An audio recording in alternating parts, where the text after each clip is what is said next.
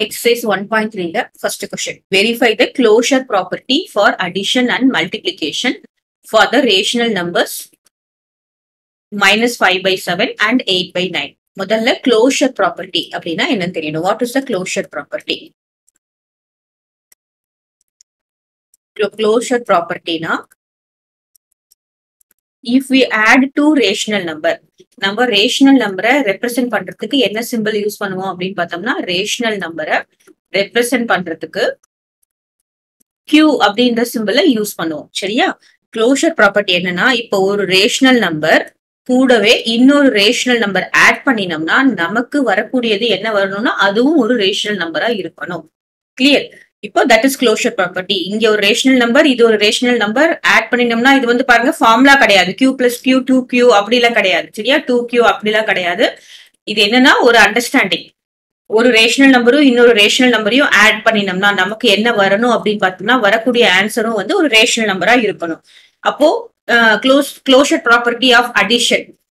அடிஷனுக்கு என்ன பண்றோம்? ரெண்டு ரேஷனல் நம்பரை ஆட் பண்ணினோம்னா நமக்கு வரக்கூடியது மூணாவது ஒரு ரேஷனல் நம்பரா வரணும். அதே closure property for multiplication என்னது? multiplication q இன்னொரு ரேஷனல் நம்பரை நம்ம மல்டிப்ளை பண்ணினா வரக்கூடியதும் ஒரு ரேஷனல் நம்பரா இருக்கணும். ஃபர்ஸ்ட் ரேஷனல் நம்பர்னா என்னன்னு எல்லாருக்கும் தெரியும் நினைக்கிறேன். So a rational number can be written in the form of a by b. அதாவது ஒரு fraction மாதிரி எழுதலாம். In this case b is not equal to 0. அதாவது a by 0 அப்படின்னு இருந்ததுன்னா it is not a rational number. Okay, not rational number. அந்த மாதிரி மத்த எல்லாமே இப்போ த்ரீ ரேஷனல் நம்பர்னா 3 வந்து 3 by 1 எழுதலாம் தானே. So b is not equal to 0. This is a rational number. கிளியரா? அப்போ நம்ம க்ளோஷர் ப்ராப்பர்ட்டி செக் பண்ணலாமா? நமக்கு ரெண்டு ரேஷனல் நம்பர் கொடுத்துருக்காங்க. So first addition property check பண்ணலாம். இப்போ மைனஸ் 5 by 7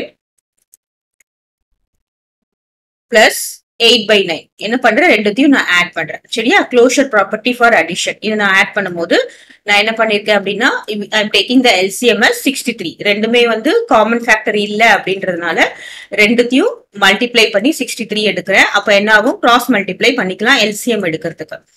சரியா? 7 9s are 63.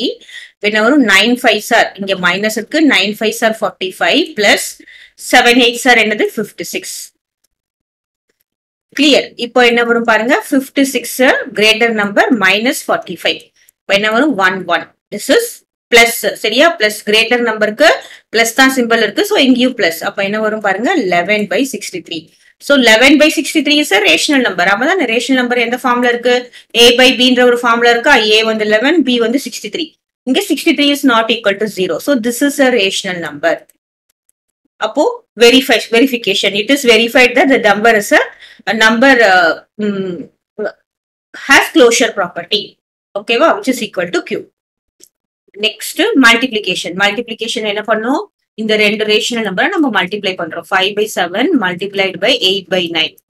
So that is equal to minus 5 into 8. என்ன? minus into plus is minus.